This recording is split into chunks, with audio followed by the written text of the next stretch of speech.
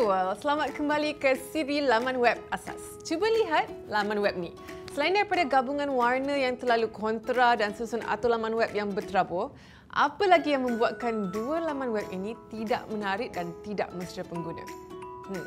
Jawapannya ialah cara persembahan maklumat teks pada laman web tersebut. Cuba lihat bagaimana teks disusun pada laman web ini. Cara persembahan maklumat teks dikenali sebagai tipografi. Untuk memastikan pengunjung laman web anda tidak mempunyai masalah untuk mencari dan membaca maklumat pada laman web, cuba ikut 6 peraturan mudah berikut. Yang pertama, jangan gunakan terlalu banyak jenis font yang berbeza-beza. Jika anda guna pelbagai jenis font, pastikan font yang digunakan mudah dibaca. Yang kedua, saiz font mestilah sesuai untuk tujuan membaca. Saiz yang lazim digunakan di laman web adalah saiz 16 piksel.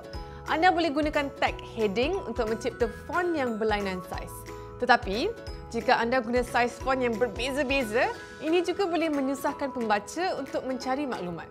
Yang ketiga, kontra warna adalah penting untuk maklumat teks. Bayangkan font yang warna hijau muda di atas warna latar belakang hijau tua. Mestilah susah untuk baca. Kontra yang terbaik adalah menggunakan font warna gelap di atas latar belakang warna putih. Yang keempat, penjajaran teks dan panjang teks. Baris teks boleh disusun secara menjajar ke kiri, ke kanan, tengah ataupun penuh. Pilih penjajaran yang bersesuaian dengan tujuan teks anda. Setiap baris teks perlu mempunyai bilangan aksara yang sesuai untuk dibaca. Jika bilangan aksara yang sedikit seperti ini, mata pembaca perlu bergerak dengan kerap dan ini akan meletihkan pembaca. Jika bilangan aksara yang terlalu banyak pula seperti ini, pembaca akan mengalami kesukaran untuk fokus kepada kandungan teks. Secara lazimnya, bilangan di antara 40 hingga 60 aksara adalah bilangan yang sesuai untuk pembaca. Yang kelima, elakkan daripada menggunakan huruf besar sepenuhnya. Teks di mana semua aksara adalah huruf besar adalah sesuai untuk singkatan. Walau bagaimanapun, jika satu perenggan ditulis semuanya dalam huruf besar, ini akan menyusahkan pembaca untuk mendapatkan maklumat penting. Akhir sekali yang keenam, jarak di antara baris. Jarak di antara baris dikenali sebagai leading. Jika anda menambahkan bilangan leading, ini akan menambahkan ruangan putih di antara baris. Leading yang bagus adalah ruang yang tidak terlalu sempit dan tidak terlalu jarang. Okey, sekarang kita dah bersedia untuk mengubah suai laman web kita dengan menggunakan tipografi yang sesuai. Bermula dari header, saya ingin header saya kelihatan klasik, jadi saya pilih jenis font Georgia. Saya juga nak mengubah saiz dan warna header saya.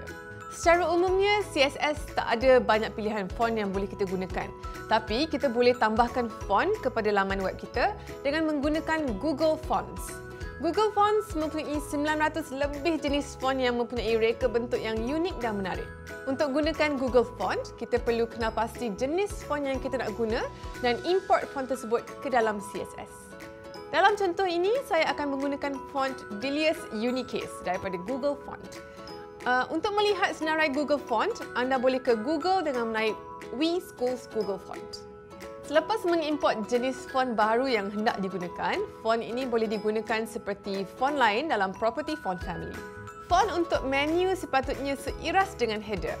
Di sini, font menu saya nampak macam tak sesuai jika diletakkan bersama dengan font header saya. Jadi, saya tukarkan jenis font menu untuk nampak sepadan dengan font header. Saya juga tak suka bulat di hadapan ini. Saya akan gunakan kod ini untuk singkirkan simbol bulat. Saya ingin tambahkan efek apabila tertikus sentuh perkataan dan juga menekan perkataan dalam menu saya. Jadi saya masukkan kod ini. Sekarang apabila saya sentuh item menu dengan tanda tertikus saya, warna dan saiz font akan berubah. Apabila saya menekan item tersebut, perkataan itu akan menjadi lebih tebal. Laman web sudah menjadi semakin menarik dan interaktif. Perhatikan di sini cara saya tukarkan font size menggunakan peratusan. 110% bermaksud ia akan menjadi 10% lebih besar. Akhirnya, saya ingin tukar kandungan teks saya akan bermula dengan menukarkan warna heading. Saya juga ingin tukarkan font kandungan utama saya. Saya akan gunakan tag body untuk menukar semua font dalam kandungan saya. Saya rasa lebih baik jika pautan web mempunyai warna yang berbeza dengan kandungan teks. Seperti penukaran warna pautan di menu, saya juga akan menggunakan gabungan selector di sini untuk menukarkan warna pautan. Saya juga akan tambahkan efek kepada pautan apabila tanda tertikus menyentuhnya. Seperti yang anda lihat, setiap baris nampak agak panjang, jadi saya akan mengehadkan lebar setiap perenggan. Untuk berbuat demikian, saya akan select tag P dan menukar properti lebarnya ke 50%. 50% di sini bermaksud ia akan memenuhi 50% daripada apa jua ruangan. Nampaknya setiap baris berakhir di lokasi yang berlainan, nampak tak kemas pula. Tajuk pun perlu berada di bahagian tengah setiap perenggan. Saya akan gunakan text alignment property untuk menjajarkan teks saya.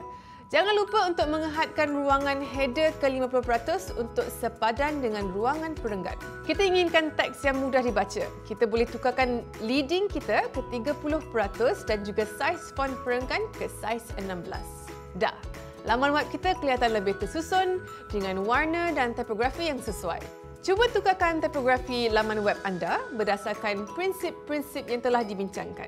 Video seterusnya, kita akan melihat cara untuk menyusun atau laman web kita dengan menggunakan CSS. Selamat mencuba!